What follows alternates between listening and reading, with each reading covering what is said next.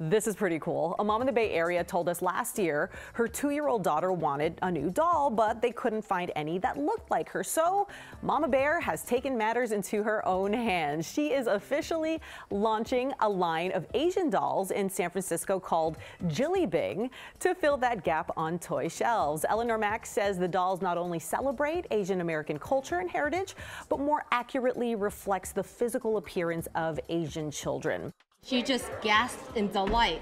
She's like, Jilly, that's me. She looks like me. She pointed at the doll's black eyes, black hair, and she's like, black, like me, like Jilly. She looks like me.